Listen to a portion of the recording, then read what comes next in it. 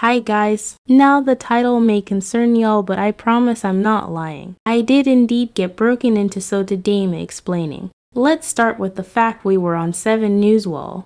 Not me, but my mum was. I'm not showing her face. I'm muting it for a reason, but in the background with 2 cars.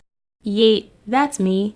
This happened at 11 to 12 at night. All I heard was banging noise and that's it. Here's full footage. They stole wallets, keys, and a car. The most scary thing is that my room was near where they broke in and stole the wallets and keys, which was in the kitchen. I'm sorry, but this would have to count as a break for me until I recover, which will be a while. If I woke up because of the noise and went into the kitchen, they would have caught me and hurt me, or possibly worse. I guess that's it for now. I'll see y'all soon, and wish me luck on this break.